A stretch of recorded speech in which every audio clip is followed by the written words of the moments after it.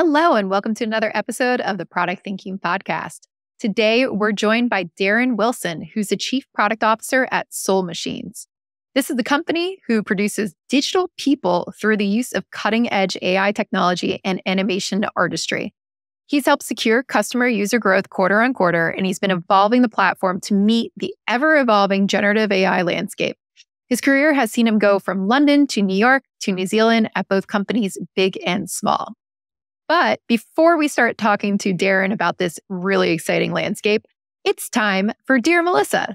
This is our segment where you can ask me all of your burning product management questions. Just go to dearmelissa.com and drop me a line and let me know what you want me to answer on a future podcast. All right, this week's question. Dear Melissa, can you explain the difference between product ops roles and strategy and operations roles? I'm seeing both on my job hunt, and there seems to be some overlap in the job descriptions. Great question. Okay, so strategy and operations roles are interesting to me because they vary greatly depending on the organization. In some organizations, I've seen them sit out. Actually, I'm going to say many organizations, I've seen them sit outside of product management and not inside product management. And in those roles, they have been kind of looking at the market, looking at, where should we play? Who are the personas we should target? What kind of industries are out there? And they're doing things like TAM and SAM segmentation, stuff like that. And usually that's being fed into the product management team, but it's very much, calculating those things out and trying to figure out where the strategy is. Now, in some organizations, I've seen them define the product strategy or define what should be built and then hand it down to the product organization. I want to say that I think that's bad. I don't think you should be separating out strategy and product management into two different organizations. I think they need to live together in a software company. If you're doing a lot more than software, I could totally see where that operates. And maybe you'll find that in, organizations that are more than software, not SaaS companies, right? Like it could be stripped out then. I could see it as a broader, overarching corporate strategy type thing. I get that. In a software company, though, I believe that product and strategy go hand in hand and we should not separate those out. So you're going to have to ask yourself, in the strategies and ops roles, are those for product or are they for the company in a broader part of the organization? That would be a key difference between that and product operations. Product operations, you may be doing stuff like TAM segmentation or SAM segmentation, which could definitely help the product team. That's that market research aspect of it. Or you could be working on many other things. Product operations, really the goal here is to remove obstacles from doing great product management and doing great product strategy. So when we break it down into the three pillars, there's many different places that you could actually play. If you're leading a team, you're kind of bringing all these things together.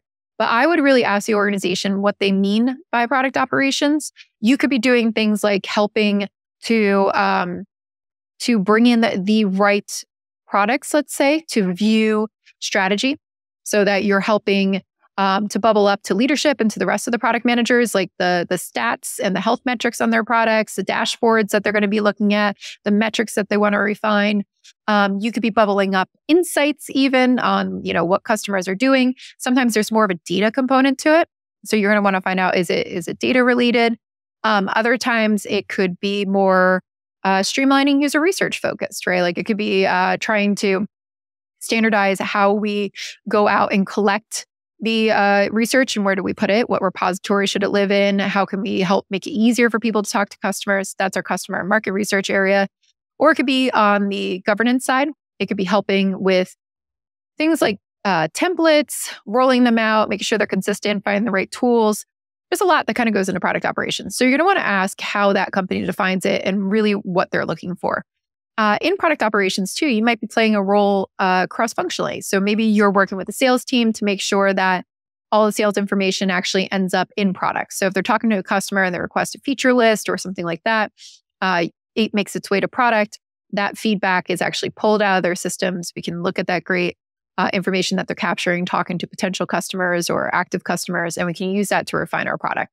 So a lot definitely goes into product operations.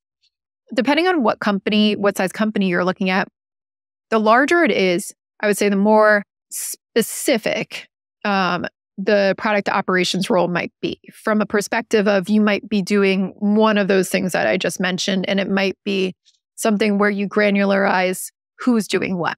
In a smaller company, you might be looking at all of product operations and trying to figure out, how do I make product management better here? So it really depends on what size company you're looking for and where you want to act. I'd say product operations is always going to sit much closer to the product management team. The strategy and operations role usually is a little bit broader over the whole company. It may be working closely with product, or it may be working with sales, it may be working with CEO. You're going to want to see how they actually define what strategy and operations means to them at those companies, because it is very different company to company. Product operations is still new and definitely coming out there. So I could totally see where somebody might be calling it a strategy and operations role, but there's a lot of product operations that plays into it. They might be using that language right now, but I'd say product operations is emerging. It's just getting started. It's getting a lot of momentum though. So you're going to see it more standardized as we go out there. I would just look at the strategy and operations role and try to figure out what level of the company is it playing on. Is it corporate, or is it more granular working with the product team? If it's working with the product team, there might not be a huge difference between a strategy and operations role and a product operations role. It might be the same thing if it reports into the product team. I hope that clears it up. I know there's not a really cut and dry way to explain those two things and the differences now. And I think that's because of the way that companies explain them in the job description. In our book that Denise and I wrote, Product Operations, we do define the job roles of product operations pretty explicitly in there and who you should be hiring and looking at. So that might give you a good idea on what product operations could entail and if it's close to strategy and operations. And you can also get those job descriptions on our website at productoperations.com, and you can look at those roles there. I compare that to what you're seeing with strategy and ops and try to figure out, is it the same or is it different? All right, so that's it for Dear Melissa this week. Again, if you have a question for me, please go to dearmelissa.com and drop it off so that I can answer it in a future episode. Now it's time to talk to Darren. Welcome, Darren. It's great to have you on the show. Thank you very much. It's a real pleasure to be here. So you are Chief Product Officer of a really interesting company called Soul Machines, which makes digital humanoids, which is a long way away from, I think, what we think about as, caricatures online like Wallace and Gromit, which was years ago. But how did Soul Machines get started, and how are you harnessing AI to bring in these very lifelike images of people? That's a very good question. And it's been a while since someone's mentioned Wallace and Gromit to me, so maybe we'll get back to that later so I can try to remember. Soul Machines was started by Mark Sager. He was a special effects guru working on blockbuster movies. And his area of speciality was motion capture, particularly around the face on major movies. At the time of working on those films, he developed some technologies to support that work. That span out into a research project that ultimately became Soul Machines. And his big story was really about the face being access to an emotional connection for users and for people beyond using technology beyond the way that we used to. So he built these digital avatars that could connect to customers potentially in more empathic ways. I joined the company 5 years ago to introduce a level of kind of design thinking as well as product thinking, or attempt to bring some product thinking into what was at that stage a very research-focused, engineering-led team.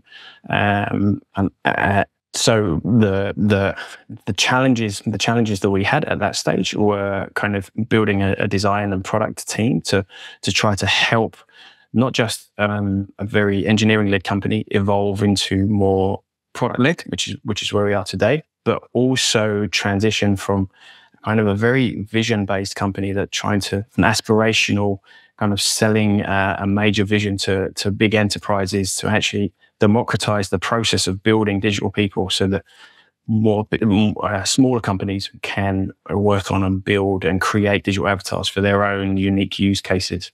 And what are those use cases? Like, who needs digital avatars?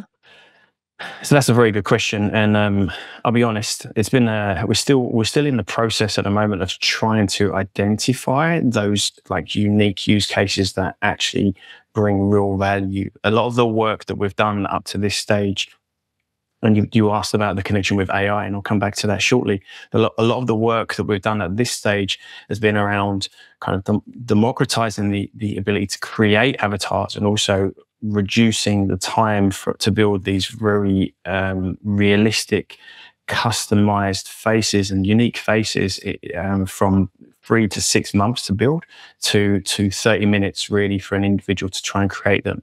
The original pitch, the original opportunity that was being explored at Soul Machines as I came on board was digital assistants to help with a sales drive, or to replace a call center, or to connect your customer to your brand in a very personalized way.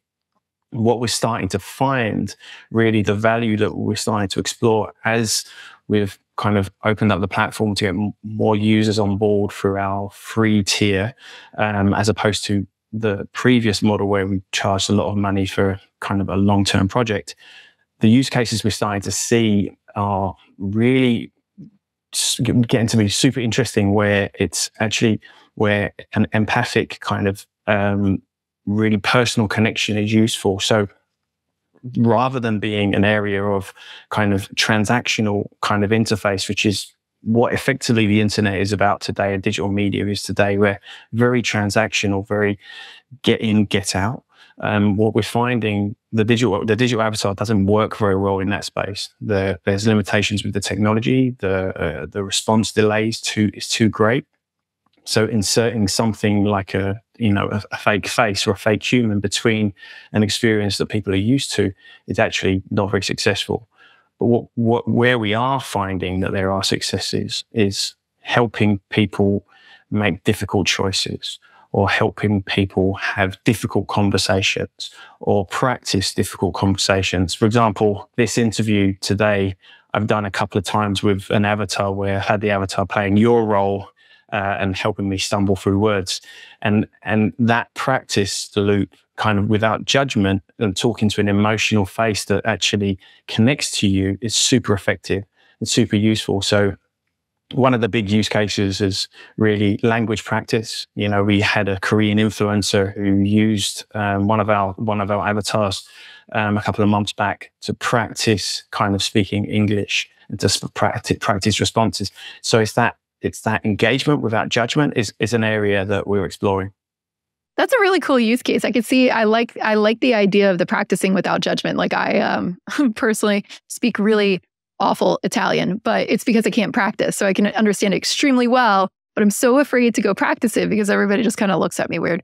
And I don't get a chance to speak with native speakers, living in South Carolina, where actually I did find 2 people who speak Italian here, which is very random, but you wouldn't expect it. But I don't get to talk to them as often. So I've been like, man, I wish I could practice more. And I've looked into like other courses, but I love the AI component of that too. Like not having a real human there judging your feedback, and knowing that it's okay to say like whatever you want.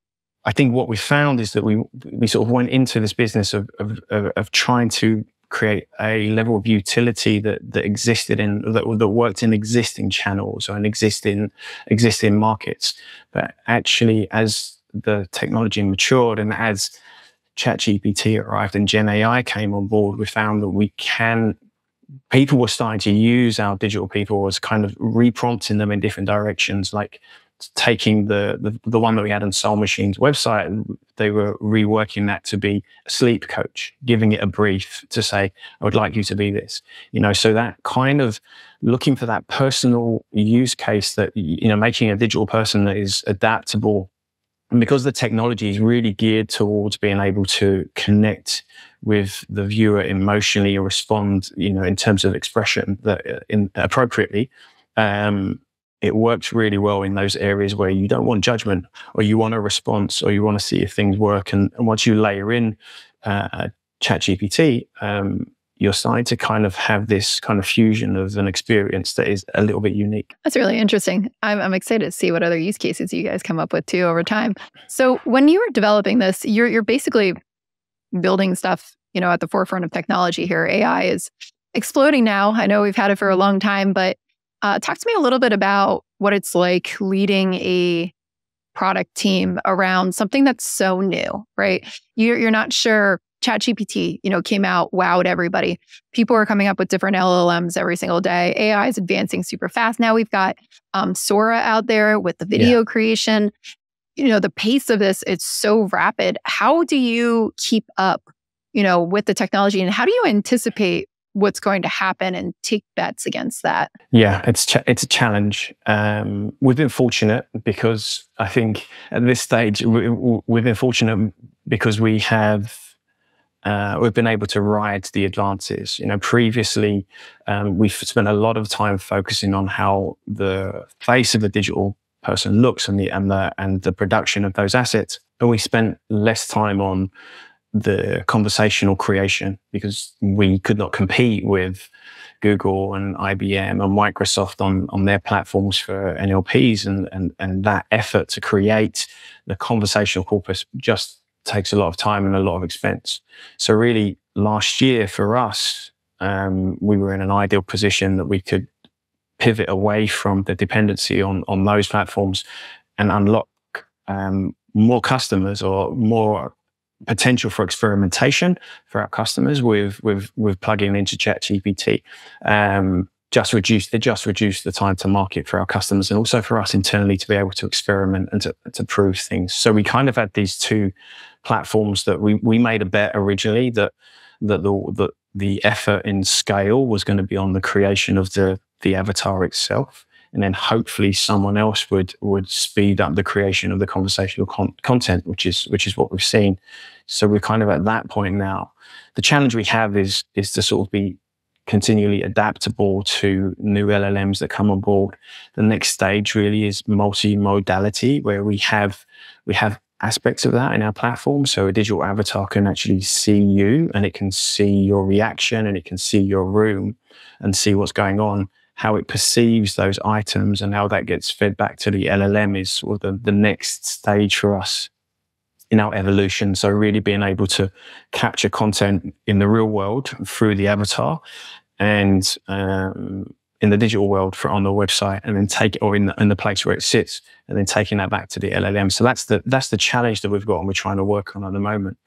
From a team perspective, in terms of working in that space, I think the challenge is pretty consistent for product people here as it is in other areas. It's about focus, and it's about prioritization, and it's about being able to pick and quantify the best bets for your market at that time. What's the biggest opportunity for growth for us? Where can we target? Where do we need to target, I should say, to move the company forward?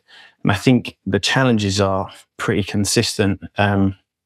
It's just a little bit more dramatic, I think, because the platform's unstable. There's new things coming in. You need a particular type of product operator to be able to adapt to those changes, but also not get caught up in the gold rush to the new and shiny, right? Which is where everyone's going, and quantifying that somehow. So yeah, and I think it's. Yeah, I think that's pretty much the truth of it, is that the more dramatic and changeable the landscape is, the more the basic skills of being a good product person come to the fore. Intuition, focus on what's important, think about the customer. Where does this add value? Is this helping us retain customers? Is this gonna change the bottom line? Those same questions are consistent. Just maybe a little bit harder to quantify. Especially coming from an organization where it sounds like, this was research focused. A lot of people were like, I guess it kind of built out of, can we do this? How do we do it? How do we create these things, right? A product kind of searching for a problem. Yeah. How do you keep the company, as a chief product officer, in check with not running after every new shiny thing that we were just talking about? How do you make sure that things are like focused and there's a strategy and you're not just chasing all the new things that could be out there? I wish I had the answer to that, because it's the constant struggle.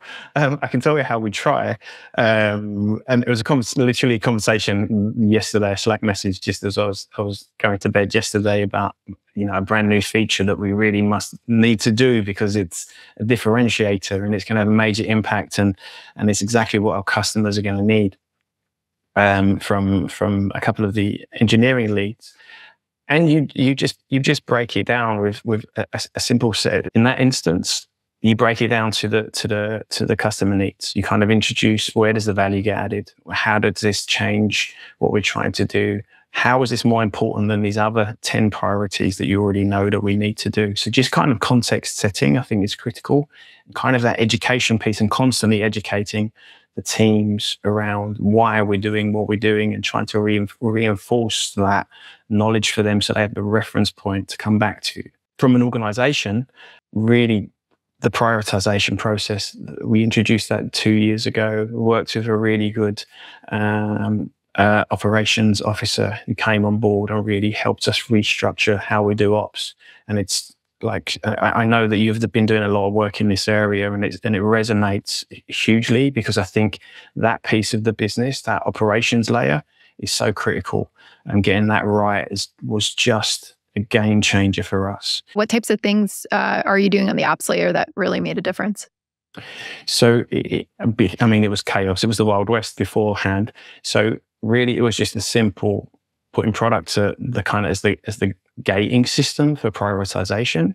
Anyone can raise a priority against the business, but then just having a format and a forum for executive leadership to make decisions on prioritization, and then to have an open discussion about, why are we doing these things? And if you want to do this, what are we not doing? Because before that, we had a method of working where it was just every 2 weeks there was new priorities and shift in focus, and this customer wanted this, so we have to do this, and there was no opportunity for growth. So having that kind of level of simplistic process put in place, where it was just a case of roles and responsibilities were very clear, a process for prioritization, an opportunity to discuss and to highlight the importance of new possible priorities, or the changes, or the impact of those changes, and then also just a roadmap that people can refer back to. I know not everyone does a long-term roadmap, and I know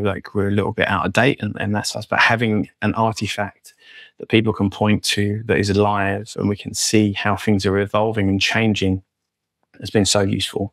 It's been super useful. There's stresses along the line, there's stresses along the line there, of course, but really just having that structure means that there's a space for conversation, and things are done in the open, rather than engineers change minds and shift off, or requests come from different spaces. I always think it's interesting how, when people think about, cutting edge technology and high growth products, and, startups in the early kind of messy days, that they think there's a that process or ops like that don't fit into those companies, right? I think there's this kind of myth out there, it's messy, that's just how we do it. How do you balance keeping people innovative with not putting too much ops or too much process in there? What's your careful balance to allow people to still explore and still experiment, and where do you draw the line there? I think in regard to Soul Machines, I think we're fortunate because the platform itself is still very experimental at this stage. And that's really part of our product strategy, where we're kind of putting a big bet on bringing the Gen AI technology and the avatar technology together, and to build a platform for experimentation is really going to be a space where we're going to find out more about our potential customers, find out more about what works, and then also find out things for ourselves. One of the big challenges that we had previously is we couldn't really experiment with our technology, because it's research heavy. It's the underlying technology needs refactoring because of the dependencies from the past and from the proprietary tech, which we're trying to shift at the moment, but it was very slow to make any changes and experiment. So we could not kind of make those big changes. Everything was kind of very monolithic. So I'm not sure if this is answering your question, but really that level of experimentation is kind of ingrained into what we've got. And we've now kind of unlocked speed internally to be able to test quickly, not just dependent on engineering teams, but also within the product team to sort of use our tool to build a different use case, to publish that on the platform, get feedback from customers, move really quickly, get customer insights directly into the engineering teams, remind them of the problems that we're trying to solve, kind of how we can fix that. And I think if you can do that, if you can work on a platform that is, at the cutting edge, but you're bringing in real feedback from customers, from users, that kind of helps shape and retain that kind of sense of what you're doing, rather than it being, let's just go after this new shiny thing. And that will be cool to do some of that. And let's have, minority report style graphics, so it's really just about kind of, I think, just bringing users in to help us experiment and put them at the center of the work that we're doing. I love that you bake it into your product. And I think that's key. I think where some people don't understand about startups or like dealing with things in high uncertainty, especially in the AI realm or whatever is new technology, unstable platforms, as you call them, which is a nice way to say it. When you're like in that field of uncertainty, the best thing you can do is act, right? Like throw something out there based on some evidence, right? See how customers react to it. And a lot of times I think instead people are trying to gravitate towards hard quantitative facts and say, hey, give me all the data that you could possibly say to prove that this is a thing we should build. And that doesn't usually exist. So I love that you designed your platform as a way to kind of say, hey, let's throw this out there and see how people react to it in a lightweight way. And still get some data before we decide to commit. That's like such a great way to build a startup and be able to iterate on it. How do you kind of think about, getting the customer feedback, targeting the customers on it? I feel like that's a second part that people get nervous about when it comes to startups, is like, and especially, ones where you need that feedback desperately. Targeting people and making them actually say like, yeah, I'll pick up the phone and talk to you, or I'm very willing to give you feedback on this. How do you navigate those things? I think once again, we've been lucky because of a few choices that were made on the approach that Soul Machine took to business over the last few years. So we've had long-term partners who have worked in very much being attracted to us because, a few years ago, AI was the big thing, and then something else was the big thing, and now AI is back. But we kind of rode that wave initially of businesses wanting to be part of the AI movement and seeing what's out there, see what's coming next, and the metaverse, etc. So long-term relationships with research labs in other businesses has been very useful for us because there've been an audience using our tools. It's been a challenge as well because the one thing that we find is our tooling is very internally based. Originally, it was built for us to help us make stuff, and then we put it into customers' hands. Some of the customers I just talked about, and then we try to fix the tool for those customers. So the balance there that we're finding at the moment is supporting those existing customers with real needs for them and their business, or the experiments or the use cases they're looking at, balancing that against trying to find new opportunities and making our product better, looking for that product market fit, kind of fixing the end user experience, kind of moving it away from just supporting what we have to tackling new markets. And I think that's the big challenge of kind of balancing those two things. We're fortunate to get the feedback from customers there, but then you layer in new feedback from new customers and new audiences. And that's kind of where we are at the moment. As I think I mentioned previously, we just opened up the platform so that there's a freemium tier where you can come on board and you can experience, without deploying. We're getting a lot of information from customers who are coming on board there about what they want, and lots of learnings, lots of surprises, but they're very different needs from maybe the legacy enterprise customers that we've got who already exist. So kind of balancing that feedback between the two audiences is where we sit at the moment. It's really interesting because I feel like a lot of companies get to that crux too, where you will have the people who started with you, and then you're trying to figure out how to expand or maybe how to reposition or anything like that. And then you get these new users who are coming out there, and you have to try to weigh your product strategy. Like, are we going after enterprise customers even though they're legacy? Are we trying to expand there? Are we trying to do new markets? And I feel like everybody has kind of a system to start to think through what way they should go. How do you think about balancing those two things? And what types of questions are you asking when you're trying to shape your product strategy and really narrow down your ICP? Yeah. So that's exactly where we are at the moment. I think sort of literally elbow deep in plowing through that now, because we're still we've taken on board the freemium customers.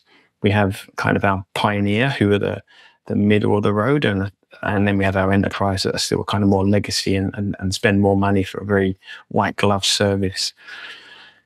So we're kind of analyzing those different data points that we have at the moment and looking at where are the opportunities to experiment and to measure the impact. I'll give a good example, really. And this is kind of lessons learned from trying to test things. As I mentioned, we just opened up our freemium tier, and we've had a huge amount of free customers come on board. Lots of month-on-month growth. The challenge there is the turnarounds for people turning into paying customers actually reduced from our previous tiers, where it was a free trial that you would come aboard and then convert. So we've kind of lost that conversion because we went too far into the free tier mode. Now, it's not necessarily a bad thing, because we kind of race to build the free tier, and it's something that we need, and we're going to refactor things so that we can bring people into the right packages, into a different approach for our pricing package. But the challenge has been and the challenge will be, is to how do we optimize for that? How do we optimize for the right people coming into the platform? How do we define our ICP? Who are the people that are going to benefit the most from our technology? Where are we going to find the growth markets? And I think we're still in that place of kind of building that platform where we can kind of experiment and shift the dial and see which sticks, see what sticks, to try and bring that back into the product. It's super early days, because, like I say, it's really just been sort of the last 6 months where we've had this platform available to start gathering that level of information to measure that against our existing insights. But that's really the next stage for us. Nice. And this is not your first experience building on an unstable platform at the pace of AI either. You've worked for other companies as well. What did you take from them into Soul Machines? I think really my biggest learnings came from working in 2 companies, really. I worked for, I originally started my career working for what we would have called back then as a small startup, but it was before startups were invented.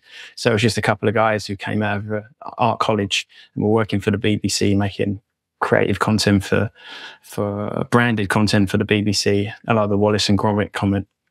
And that was awesome, because that was, I'm going to age myself, because that was CD-ROMs. So that was just as the internet was starting.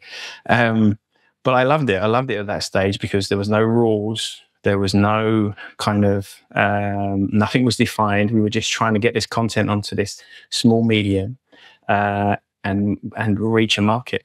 That sort of kind of cutting edge, doing a bit of everything, wearing multiple hats. You were an animator, an audio recorder, or trying to find the best way to compress graphics, straight out of college, and doing everything. That was kind of the biggest learning for me. And that sort of went with me as I moved into Intel, really. At Intel, it was the same sort of thing. It was a company that was acquired by Intel to build a full stack operating system. So this was pre-iPad, for Intel's cheap netbooks. They were like small laptops that they were trying to sell into developing markets. Yeah, and they didn't want to spend the $100 licensing that Microsoft were charging for Windows.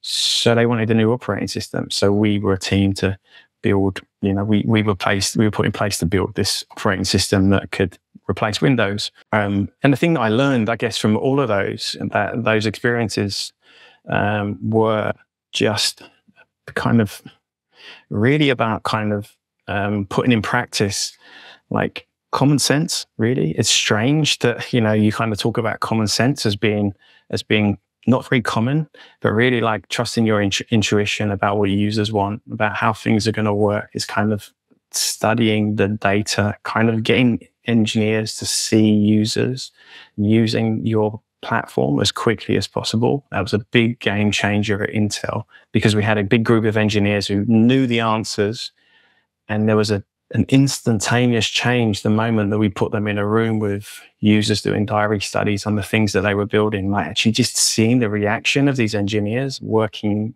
like looking at real users trying to make stuff with what they were working. And that's something I go back to constantly. Always go back to bring real people into your day-to-day, into the work that you do, because it does the work for you. It really does. I think a lot of people have a question about how to balance that, right? You want your engineers and the rest of the team to come out and listen to customers, see the work, do all those different things. How do you balance that with their day job? I get this question all the time from product managers. Like, what's enough, right? What's enough to bring people into the field? What's enough to like show them what's going on? Yeah, that's a good point. I think I'm fortunate in the role because there's so much wrong. Oh, not so much wrong, but there's like so many things that could be improved, and there's some fundamental challenges that we have. So it's very easy to insert kind of at strategic points, user research into the process and kind of educate people into that. We tend to do stuff at quarterly planning. We'll bring use cases in, or we'll bring feedback from customers, and we'll do it on a 3-month cycle. So then you can plant the seeds into the engineering team's minds at that cycle. We're doing this because of this, and there's a playback, and you can play it back. And a lot of the time, the engineering team sort of take that on board and become advocates for it themselves. And I think that comes back to your previous question, really, about things that I've learned and things that are beneficial. I think the key thing about working in this space is really make advocates with the engineering teams for what you're trying to do. Don't be that CEO product person where you're telling them what to do. They're interested in product. They want to do better work. You're there to help their life be easier, help them understand that. And I think really that helps so much. If you can kind of engage on them at that level, they can also do the job for you, that they become advocates for your work. And they also kind of repeat the things that you say or that you think, or the reasoning. It answers the questions for them, and then they will hopefully answer questions to their colleagues, and you build consensus that way. And I think that's super powerful. I agree. I think getting developers on your team to understand what you're doing and be your advocate is probably one of the best things that you do as a product person. So I love Absolutely. to hear you say that. And you actually come from a design background too, right? Yes, sort of. I guess it's been a lot. It was a long time ago, and probably if you ask some of the designers on my team, they will doubt that ever happened. But yeah, my original background was in design, and that's where I was trained, and that's kind of the roots. It's very quite non-traditional for a CPO, I think, to come from that background. Yeah, exactly. I wanted to ask you a little bit about what you think that gives you as a chief product officer. Like, how has that helped shape who you are as a chief product officer? How does it shape how you lead? For me, like I was always a hybrid UX product person. So I never had the design separated out from product for like the longest time. And I didn't realize they were two separate things. So I always approach like all problems from a UX problem. Like that's how I get up to speed on products. That's how I see things. It's the way it's designed and the way that people interact with it. I'm curious how that's shaped, how you lead product teams and think about product strategy and get up to speed on products. Yeah, I think the key part is the user research is one that we spoke about. I think that's my leaning towards that is super critical there. I think looking for motivations. Why are people? I always think about motivations, not just in the design of a product, but also in the day-to-day working with other people, managing people or having challenging conversations with stakeholders, what are their motivations, understanding where they're coming from, what they're trying to do. So that kind of has a dual benefit, I think, that came from user experience of trying to understand what a user wants to do and what they're trying to do. looking at insights. I had a real privilege of working with some really, really smart researchers who don't just do user research, but do user insights, and sitting in on those interviews with people when they, navigate kind of conversations with real people to kind of understand what their values are, and kind of looking at the opportunities there. And that was early on in my career, and that kind of seeded how I operated as a designer. And bringing that straight into the work I do today. And then I think probably strategically, I think you design everything, right? You try to design whether or not it's about lining everything up on Miro in, perfect form, or kind of trying to build structures or bringing organization or order to organizations, I should say. I think there's a level of kind of focusing on detail that came from that mindset of kind of drilling into kind of, going from a very high level to a very pixel perfect approach.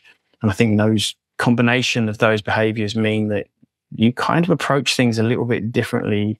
You kind of lean a little bit more intuition on things that feel right. You look for things that feel good. You look for an emotional response. You look for engagement. You look for a connection. And I think that works for me anyway, that works with communicating with people as well as working with teams or trying to build things. Coming from a design background, what did you have to learn, or what did you have to get exposed to, I guess, to move into the CPO role to be successful? So much, and still so much still to learn. I think just having a better understanding of kind of technology, I think, because I think coming from a creative background, technology is always quite challenging for me. Being interested in that level of detail, understanding kind of the way that product managers think, and some of the techniques, and you learn that from some really good books. Thank you very much for that. But I think that there's an element of just kind of being more sort of, I think, more open to discussion and less driven by delivery. I think that's the big one for me. I'm quite an opinionated person, or I was as a designer, and you sort of thrive on that level of trying to drive your idea forward and the challenge of doing that. But really, that's only kind of one mode of operation. The other mode is to kind of listen to the good ideas from other people. It's kind of absorb things from people who are technically more knowledgeable than you in different fields, and trust them and their decision making. I think that's probably the biggest piece for me. I think that's really good advice for aspiring designers who want to be CPOs out there, to listen to that. I also wanted to ask you about your advice for companies that want to be more, let's say, forward-facing, right? They want to be at the front of technology, especially when it comes to AI these days. I think every company thinks they need an AI strategy. So they're trying to figure out, how to integrate it, what to do with it. You've worked in a massive organization like Intel on still future-facing technologies. You've worked for startups, you work for agencies. And I know that you created this kind of framework as well for thinking through how your future-facing business should operate and what that should look like. Can you tell us a little bit about the principles in that framework and how you use them to, guide your teams or guide your business? So the advice I would give is kind of like, it's just really about introducing prioritization. So it's not really a groundbreaking piece of advice, or it's not really like massively unique, but like establishing that structure for successful operations across the business where you can grow healthy and happy teams, right? It's not just about the structure for kind of delivery, it's the structure of growth of the individual. It's massively critical. If you don't have happy people operating in your organization, then you're not going to be successful. The next piece is like adopting a process that's familiar to the team that already exists. You don't have to kind of take something off the shelf. You don't have to do kind of prescribed agile. You kind of just need to kind of do something that works and that people can move towards, and you can build an agreement and measure the success of that team, however that works for you guys. And that can evolve as you move forward. The third piece is, I think we mentioned this, is just put customers into the conversation as quickly as you can, put users in there so people can see that and you can leverage the insights that are gathered from there. And then really use the above just to define a clear set of outcomes, target a North Star, kind of have somewhere that you can use immediate priorities that you can start moving towards. And it kind of brings the organization together, and you can then frame your strategy and your vision and your roadmap against those. Even if it's wrong, just moving fast and kind of moving towards something, and then you can evolve as an organization is super critical. You're going to get it wrong. Failure is a big part of everything that we do. That's the only consistency that we have, right? We know something's going to fail more often than not. But if you're moving and you're making progress, then you're gathering data and you're learning and you're evolving. And I think that's the most important thing. Great. Thank you so much, Darren, for that advice. And thank you for being on the Product Thinking podcast. If people want to learn more about you and Soul Machines, where can they go? So you can go to soulmachines.com and please sign up to Digital DNA Studio and have a play. Or you can find me on LinkedIn as like DPJ Wilson. That's the best place to contact me. Great. And we will put all of those links in our show notes at theproductthinkingpodcast.com. So go to productthinkingpodcast.com, find Darren's episode, and we will have all those links in there. Thank you for listening to the Product Thinking Podcast. We'll be back next Wednesday with another episode and another great guest. In the meantime, get all your questions into me at dearmelissa.com. I'm happy to answer any of your questions about product management, and we will see you next time. Thanks for coming, Darren. Thank you very much.